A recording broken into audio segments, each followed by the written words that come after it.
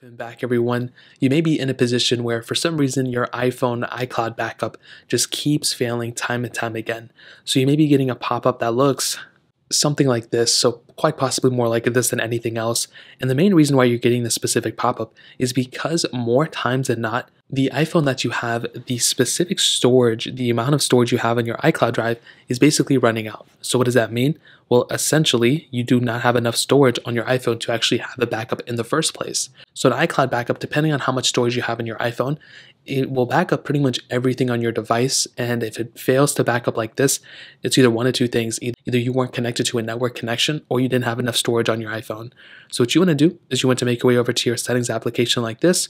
You want to scroll down to general, you want to click software, you want to click iPhone storage right here, and you want to see how much storage is being taken up on your iPhone. So you can see 32.4 gigabytes. You need to figure out how much storage you have on your iCloud drive. So typically, if you go and hop out of here, if you click up here, you click on iCloud, before you even click on it, you can see that you have the amount of storage right there. So for me, I have 5 gigs. I will not be able to fully do a full backup. However, if you have 50 or 100 or 500 or a terabyte of storage, then you should be able to do that backup. So what I'd recommend doing is making sure you have a network connection that you're connected to or a data connection. If you're not connected to either one of those, your backup is not going to work out properly.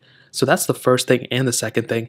Now the next thing is if you're on iOS 15, you can actually do a full temporary backup of your iPhone. It stores 30 days. After 30 days, it deletes it. But you can actually go ahead and actually do a full backup of your iPhone easier that way.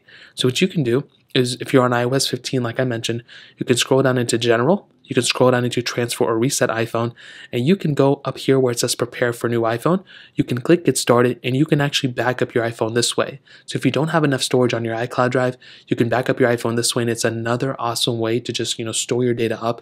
Again, it's a temporary backup, so only 30 days, but it's still much better than just not having a backup in general. Now, for some reason that doesn't work, or you don't want to do that either, another thing you can try doing is powering off your phone.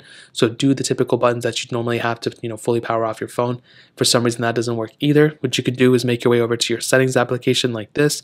Then you can go ahead and go down into general right here. And I would recommend updating your iPhone. So updating your iPhone, if there's an update available, I would highly recommend doing it, because if you don't, then you may be on a super outdated version of software, and Apple may have fixed the problem, but because you're on an outdated version of software, you probably didn't even get the update. So there's just a couple different ways to fix this for the most part. If you guys have any other questions or anything, let me know in the comment section below. Hit the like button, that would mean so much, but definitely hit that subscribe button. More importantly than everything else, I love every single one of you guys. Hopefully I'll catch you guys in the next video. Peace out till then.